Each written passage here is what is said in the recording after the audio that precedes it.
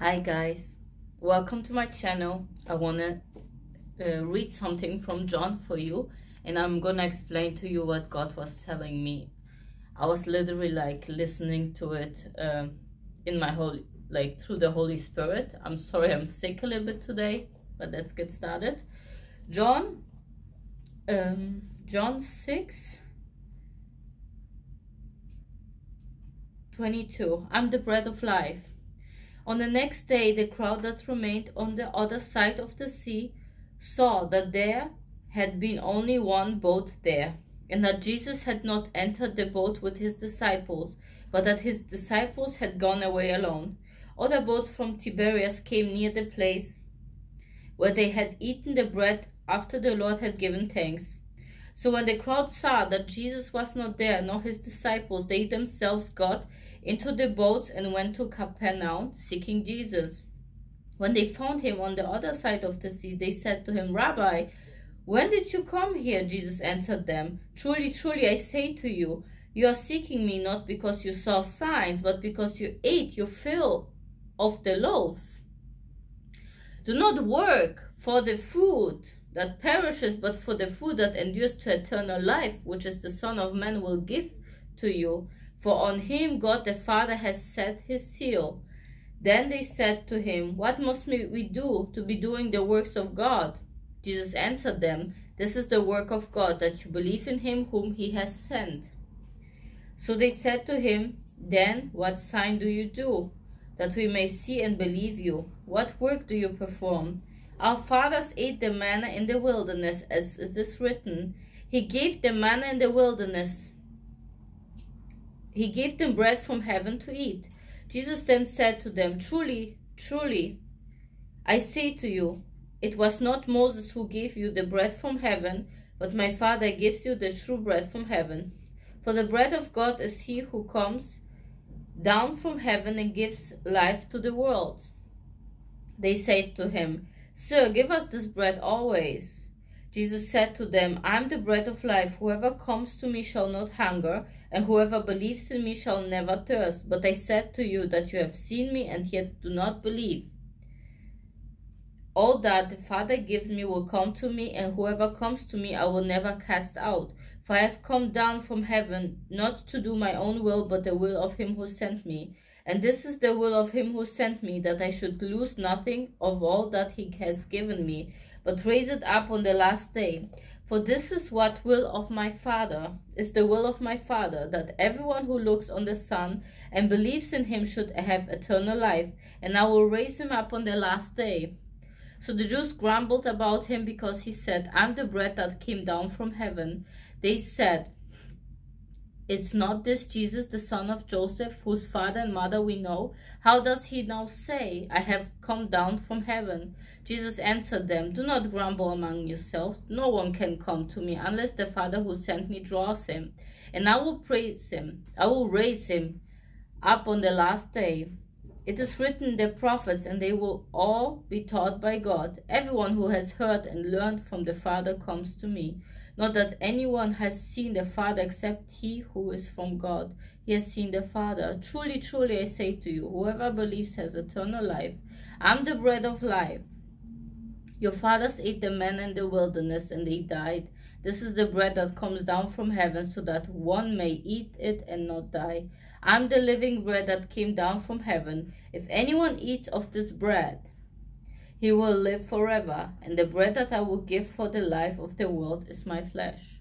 The Jews then disputed among themselves, saying, "How can this man give us his flesh to eat?" So Jesus said to them, "Truly, truly, I say to you, unless you eat the flesh of the Son of Man and drink his blood, you have no life in you. Whoever feeds on my flesh and drinks my blood has eternal life, and I will raise him up on the last day. For my flesh is true food, and my blood is true drink. Whoever feeds on my flesh and drinks my blood abides in me, and I in him. As the living Father sent me, and I live because of the Father, so whoever feeds on me, he also will live because of me. This is the bread that came down from heaven, not like the bread the fathers ate and died. Whoever feeds on this bread will live forever." Jesus said these things in the synagogue as he taught at Capernaum. Let me tell you something now. And it is, I was seeking like a month ago, something like this, God. And I was like, okay, I'm literally was working from Monday to Sunday. I had like 2-3 jobs. I had maybe one day off. On this one day, I was trying to work as well to pay everything off. And I was exhausted. I was like, Jesus, what is this? The money is not coming in. Like every time I get the money, I have just a little bit to spend for myself. It goes all to the apartment. I don't want to work like this. I was praying for a better job, for a better opportunity. I was keep praying. And nothing came. And I was so frustrated. I was like, wow, I'm going to die in this restaurant probably. And my arm is in pain. And, you know, I was literally crying in my job because my arm got really bad. And I remember one time I was like cleaning or doing something at home, and I felt like God gave me the answer in my head, and he's like just whispering to me. He was saying to me this verse. He reminded me of this verse that I just read to you, and it was John 6:27. Do not work for the food that perishes, but for the food that endures to eternal life, which is the Son of Man will give to you. For on him God the Father has set his seal. He didn't say it like this. He changed it a little bit for me in my head. He said, do not work for the food that perishes, but for the food for me. Like he was saying literally to me, like, work for me. Don't stop working for this world. Work for me, Eva. I'm like, how am I supposed to work for you, Jesus? Like, I'm making this video. I don't make any money. What am I supposed to do for you? I don't understand. Like, please, God, like, help me to understand. And that was all he gave me. Like, and I'm like thinking about it. I'm like keep struggling with my job and everything. And I'm like, okay, what do you want me to do?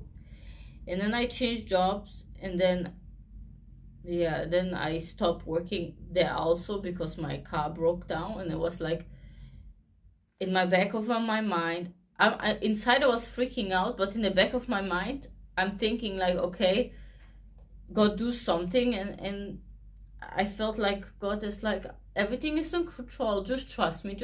I'm like, it can't be under the control, because I'm like, I don't know how to pay my rental. And then he's like reminding me, work for me. You wanna keep working this world? Work for me, Eva. I'm like, wow, this is hard. This is not easy. So I was trusting in this process. And now I'm telling you, because I was working so much from Monday to Sunday, I didn't give any space for God. He made space for himself in my life. It means I literally, like, I need to work 2-3 days in a month to get the same amount of money that I made from Monday to Sunday working in this restaurant. And I was like mind blown. And I have so much time right now to make these videos. And believe it or not, if God tells you something to do and you don't do it, he will find a way that you will stop working and listening to me. You will stop doing what you're doing, and you will have to sit there and think and pray and listen. He will put you in the corner and say, hello, I'm here. So he did that to me. Like, he knew I would never quit this job in the restaurant, so he decided to give me some pain in my arm. So I had to stop working. I had to look for an office job. So he took me out of there. Then I started to work in the office, but it was so far away, drive. So I had to rely on my car. My car broke down. So, of course, then I had to stay home. And what do I do when I'm home? I'm praying.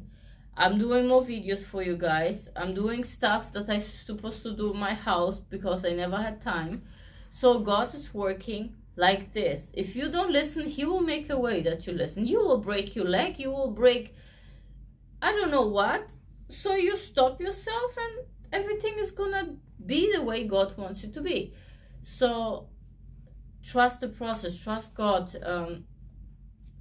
when he said tithe, I promised him to, once I make more money, I promised him to give this money, like to tithe the money. I'm not saying tithe to church, I'm saying tithe to orphanages, tithe to people that need it more than me, things like this, to your neighbor, whatever, whoever needs it, okay? And he remembered this promise. He reminded me of this promise. He was like, okay, you don't have money, but don't complain to me. In the back of the mind, he reminded me over and over, you forgot to tithe this month. I'm like, I don't have money, how I'm gonna tithe? You still have money, so I don't care how you do it. You promised me. And I'm like, okay, here you go. On the next day, he gave me back this money. Like, it's crazy. That's how God works. God will take you word by word. Be careful what you pray for, first of all. Don't make wrong promises to God, because he will come after those promises. Whatever you promise him, he will come after this promise. Yeah, things like this. Always be thankful, and always try to fast and pray when you don't hear God's word.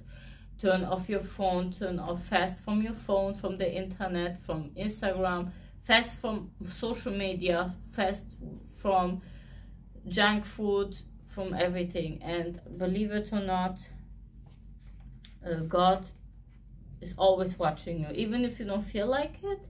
I don't feel like it always, but God wants you to work for him, not to work for the bread that the word gives you, but the bread that he gives you is the word of God, is the manna that what we Christians need to eat every day, every single day, no matter how.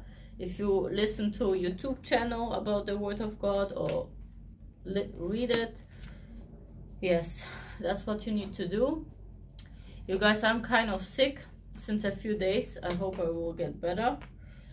And I'm sorry the mess. I'm like cleaning up my closet because I have more time now to do the videos and everything. So yeah, that's what God is doing right now with me. I don't know what he holds in front, but I'm just trying to trust him. It's still not easy. I'm letting you know. Just completely trust God. If it would be that easy, I wouldn't be where I am. I would be right away on the next day doing everything that God wants me to do. It's a struggle. It's a battle every single day. Like, God is telling you do this, you're like, no, I don't feel like God. God is telling you do this, you're like, how am I supposed to do it? Because you don't trust yourself, and you don't trust God that he will support you and guide you, and you're freaking out because of your past experience that come up in the situations, you know. So yeah, thanks so much, you guys, for watching. I pray for you guys that God will bless you and save you. I would love to make this channel like you guys, I have a bunch of dresses. I don't know if there's a Christian woman, maybe she needs dresses, or I don't know which size she has, maybe size 6 or 4, like small size. I gained a little bit weight. I want to give it away. I want to make a package and send it to somebody. Comment down below, because I want that this channel, that we Christians supposed to support each other like Jewish people do. Jewish people are God's people as well, and look at the system. They support each other always, no matter where they are, what they do. They always support each other, and we should like do the same thing, you know. Yeah, we should donate to each other if we need something, support each other, not just me, just everybody. Like, I want this community to like be supporting to each other, you know, things like that, like in a church, but just online. Thanks so much, guys. Love you. Kisses. God bless you.